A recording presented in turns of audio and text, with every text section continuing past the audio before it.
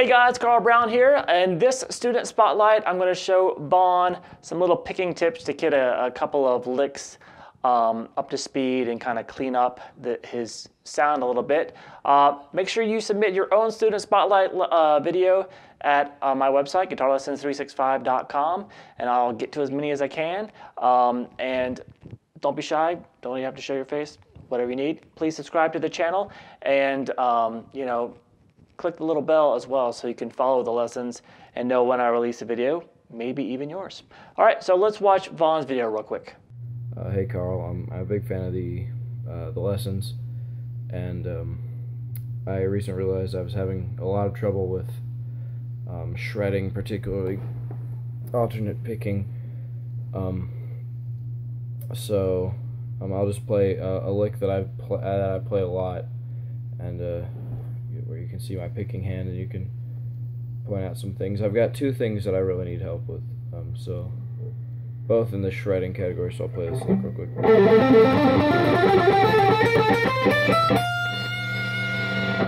So it kind of goes up that same scale as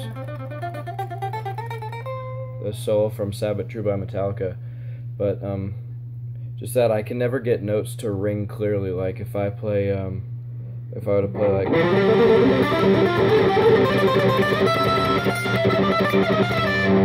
like I can't get the notes to ring clearly. There's a lot of string noise, and I just can't get it to work properly. That's one thing, is my alternate picking, and the other thing is this is a lick from One by Metallica, the solo. I can play most of the solo. I learned from your lessons. I can play most of the solo, but this one part.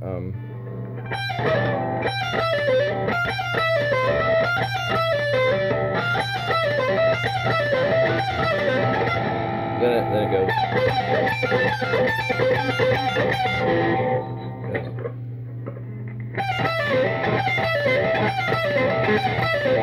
Yeah, I just can't do it. It's mostly legato, I suppose you'd call it, with just it's almost all not picked. It's almost all hammer-ons and pull-offs. But anyway, if you could point out some things with my technique and just help me overall do this, that'd be great. All right, Vaughan, so the first thing I've noticed here is how you actually hold your pick is a little bit unique. Now, there are players that actually play like that have a lot of success with it. So I'm not saying that it's like you can't do it that way or whatever. But that is what's actually causing your inability to mute the strings properly. So now what you're doing, as I'm sure you know, is you're holding the pick like this, which to most people, most players would seem that as being backwards. And you're attacking it like that. I can't play that way. Anyway, so most players let the pick follow the same angle as the rest of their arm. So they're picking across like this but you're kind of breaking that and moving everything like this down, and then kind of jabbing at it upwards. There's a guy named Sean Lane who's no longer with us, unfortunately, but he is probably the fastest guitar player alive ever. That was ever alive. Unfortunately, he's not anymore. And he picked like that. And he did really, really well with it. All right, but it's probably not something I would recommend for us mere mortals. So you might want to try to adjust. Now, what's causing all this noise? Like I'll kind of try to play it like you. You're leaning your hand down like this and picking back up towards the strings like this. What that does is it's exposing all these strings down here. So as you pick, you're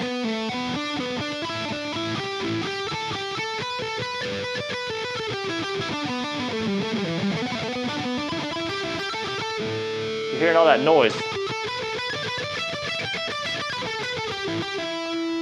But if you had your pick going at the same angle as your arm, so you kind of turned it around, and you can still slice through the string, but you see how it allows the rest of my hand to kind of come down? Instead of like this, it comes down and it lays on those lower strings. So this part of my hand, the back of the palm and the kind of the thumb muscle, they are laying on the strings there. So I can pick across You hearing all that noise? do anything I want with that string. And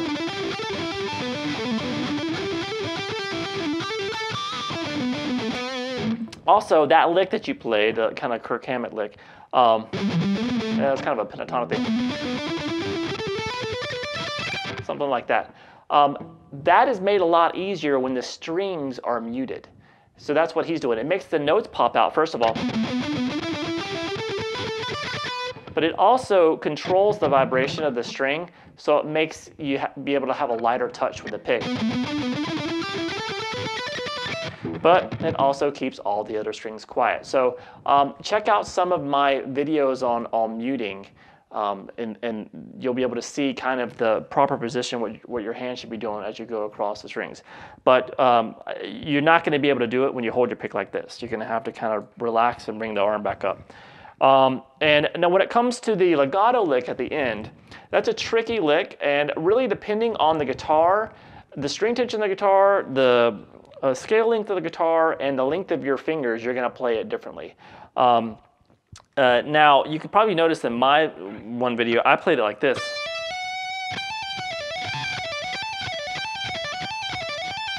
I use these fingers because it's when I use my pinky, I have pretty large fingers, so it's a little bit cramped for me up here to play with that. You know, so I use these fingers. So find what's comfortable to you. It might be this, but you gotta maybe adjust your hand a little bit, not be so angled or kind of bring it down a little. Try to find it, and the way you do that is you focus on just one string at a time. So I would focus on the notes here on the B string first.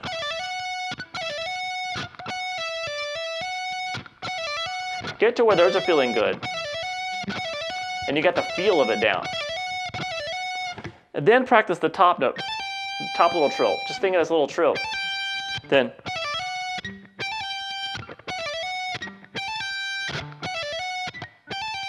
And then put them together just like.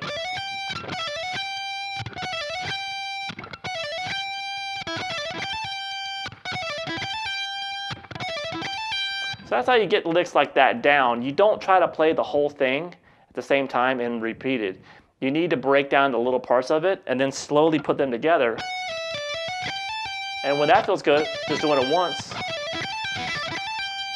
play it through it twice. And then you can just make it longer. But you're gonna have to find your own fingerings there. I will say the last lick there, when he's doing this, that's gonna be easier for pretty much everybody, including Kirk Hammett. When you just bar your index finger, but don't have it so, and just use your third finger and your pinky to play those top notes. Because it's just like flicking the notes. And that you can even angle this finger a little bit. You don't have to be straight up like this. You can angle it. But that part is a lot easier than that. So, and that, you gotta really break down each part of that lick and then build up to it. All right, so I would work on that picking technique, and then I would kind of work on breaking your licks down into smaller bite-sized pieces and then putting them together. And that should help you conquer it a lot easier. All right, hope this helps. I'll see you soon.